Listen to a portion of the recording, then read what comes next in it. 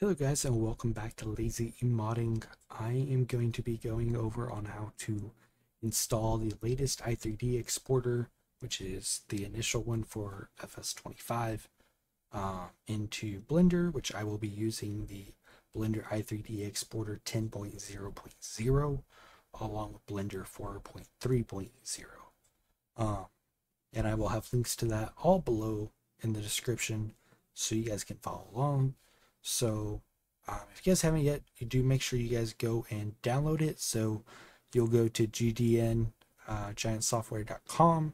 You'll have to create an account if you don't have one. If you already have one, you'll have to log in. You'll want to go to your downloads page and then you'll locate it right here. So Blender Exporter Plugins version 10.0.0 Farming Simulator 2025. This will likely be other versions of this, but this is the version I am using for this tutorial. Other versions should not change in terms of installing it. So I already have it installed.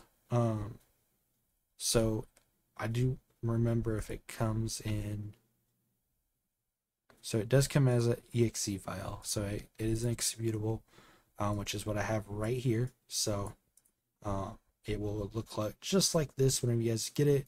I moved it to my desktop to make this video easier for me. So what we're going to do is I'm going to double click this and it's going to open up this little Giants editor panel. And it's going to give you options for the blenders it finds on your local device. I'm not exactly sure what versions of Blender it supports. It does appear to support 4.2 and 4.3. So I'm just going to disable it for 4.2 as this video is going to be focused on Blender 4.3. So I'm going to just hit Blender 4.3 and I'm going to hit install.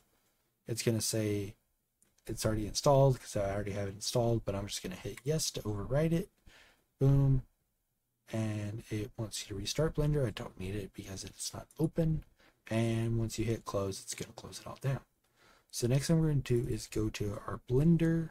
I said using Blender 4.3.0, and we're just going to create a new general file. So next thing we'll do is we'll go to Edit, Preferences, and then we're just going to search i3D up here on the top. As I was already using it, it's already enabled, but it could be disabled on yours when you install it, so make sure you hit that check mark. That's really about it. There's not really a whole lot of options on this. I really wish they would allow you to write in the game path and everything on this so you don't have to set it for every save.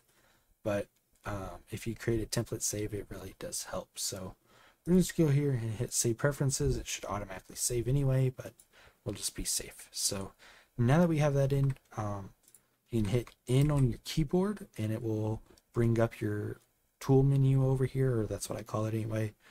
And you'll see Giants i3D exporter plugged in over here, and you'll have all these little options. So first thing you want to do is define your game location. So we're going to search for it, or hit the file to search for it. I have it the folder pinned since I had to do this all the time, and I'm going to hit select folder.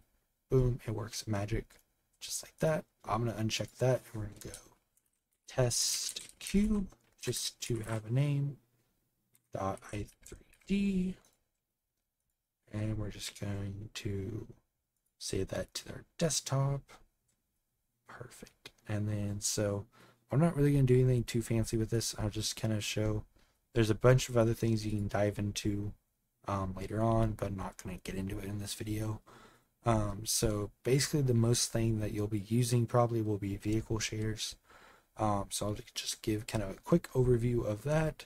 So if you go to detect path, if you define your game, it should automatically pull your shaders folder in here, which then will populate everything else.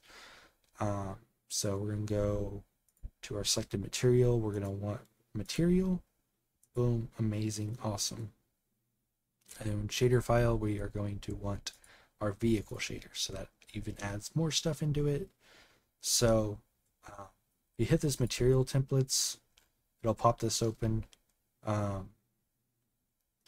If you guys are new to this, yours might not have names on them, but if BC Bueller released a zip file that has all of the names in it, along with a updated material templates that just has the names on it. That way, so you know what they are, because else it's just blocks and you don't really know what they are. So you can use some of these if you want. So if you hit apply to selection, it will add a gold material to that. It doesn't edit the material you already have, it just adds a new one. So I'm going to go back and select that material, boom, and we're just going to make it painted metal, and we're just going to make it John Deere green, and mat 1, and name that there, and then we're going to slot name. We're just going to type in John Deere. I haven't quite exactly figured out what the slot name is supposed to do, but I'm just kind of roll with it. So we're going to remove that material. We don't need it on there.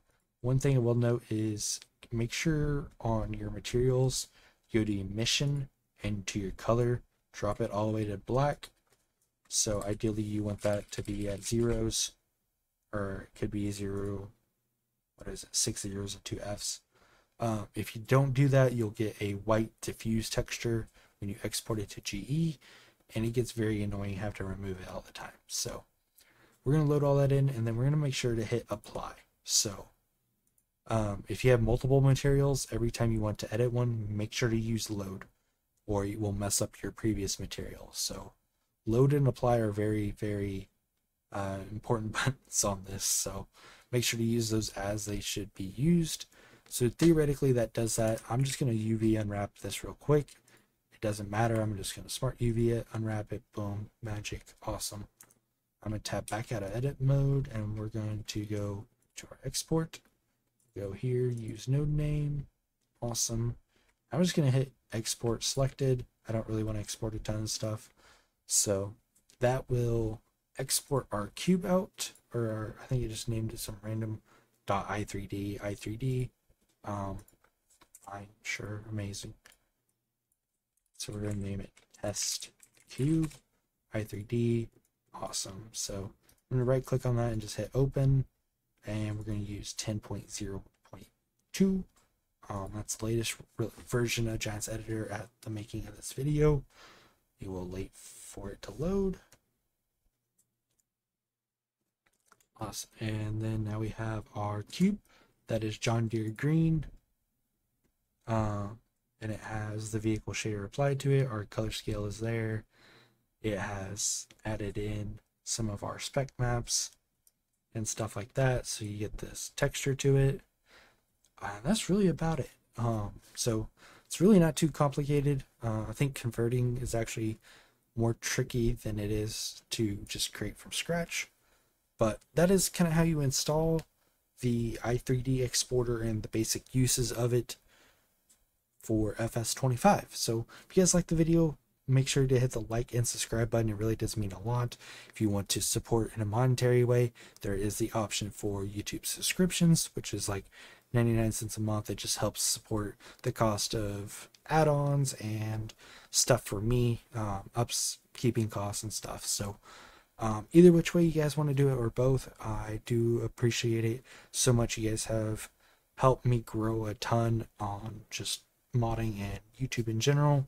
So all the thanks to you guys. But this will be Lazy E signing out. Thank you guys for watching another video.